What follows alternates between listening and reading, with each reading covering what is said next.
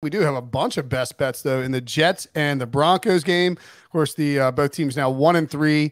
The Broncos stealing a win, nearly fell to 0-4 after. I mean, like there would be some. Sean Payton ain't going anywhere because he's Sean Payton and he got a ton of money from the Broncos, and it's always going to be a thing where like Russell Wilson gets blamed. But man, you go 0-4 with a loss to the Bears and a bad loss to the Bears, and people are going to talk.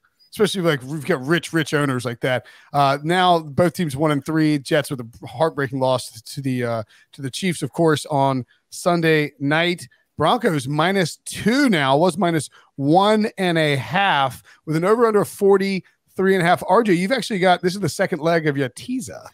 I'm teasing the Jets up to +8. Interesting about this is, I know, Brinson, you love your narratives. This is narrative AF with when you get the Nathaniel Hackett versus Sean Payton game that we've all been looking forward to. Yeah. So that'll be, the Jets offense is going to show up and do everything they can to back their guy here in this game and throw out all the stops there. Denver's offense came back and won that game, only 311 yards against a brutalized Chicago defensive backs in their secondary. And they were very quiet in that first half until they got down 28-7, rallied back. Part of that was a fumble return that helped them out here. So these stats keep saying Denver's offense is very good. And I just watch them every week and they just seem too inconsistent. It just does not match up with what I'm seeing with my eyes.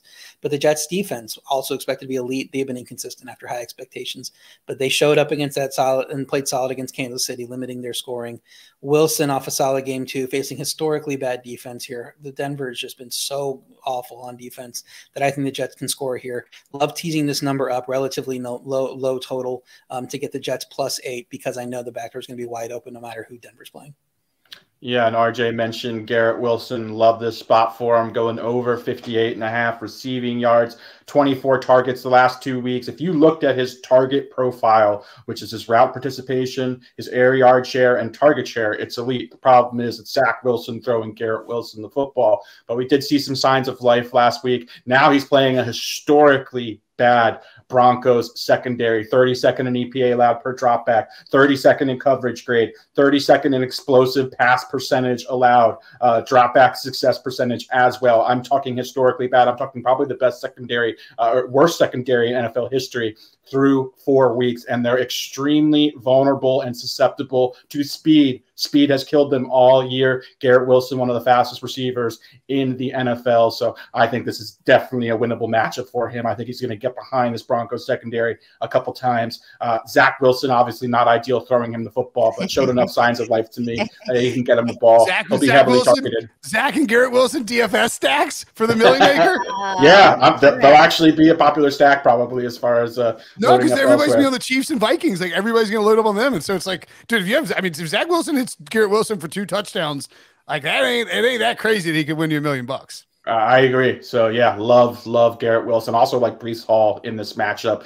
Came out that there's going to be no more limitations on him. Goodbye to Dalvin Cook's 2.5 yards per carry. Breece Hall should be looking at 16 to 18 carries per game moving forward. He's looked great. I expect a healthy dose of him as well. But yeah, I love Garrett Wilson and Breece Hall in this matchup. I love them too because give me the Jets money line. I'm taking 2 risky dogs, so I'm either going to look like a 0 or a hero after this weekend. But give me all the smoke for the Nathaniel Hackett revenge game. Like you said, RJ, this offense is going to be dialed in and trying to defend their coach. And look, Aaron Rodgers is still floating around now. He took this very personal when Sean Payton attacked Hackett, so he's going to be in everybody's ear, motivating everybody. And like you said, a historically bad second. I don't know if I think that they can limit Russell Wilson. And I do think this offense might surprise some people. So give me the Jets money line. Now for Sunday Night Football, the game I'm most excited about.